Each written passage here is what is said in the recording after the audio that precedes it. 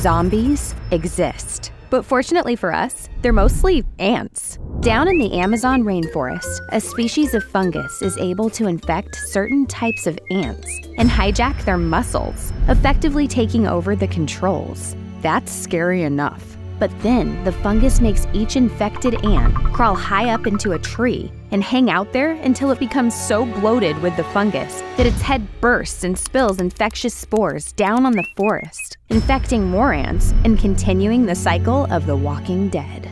For now, there's no way that the fungus can infect humans, or any other mammals for that matter. Our body temperatures are high enough to kill it before it can do any damage. Ants, however, have lower body temps, so they're the perfect victims for a fungal jungle parasite. If you're watching this, you must have really liked the video. Make sure you follow and subscribe, and check out these other videos that are even better. No, really. I've seen this one over 100 times.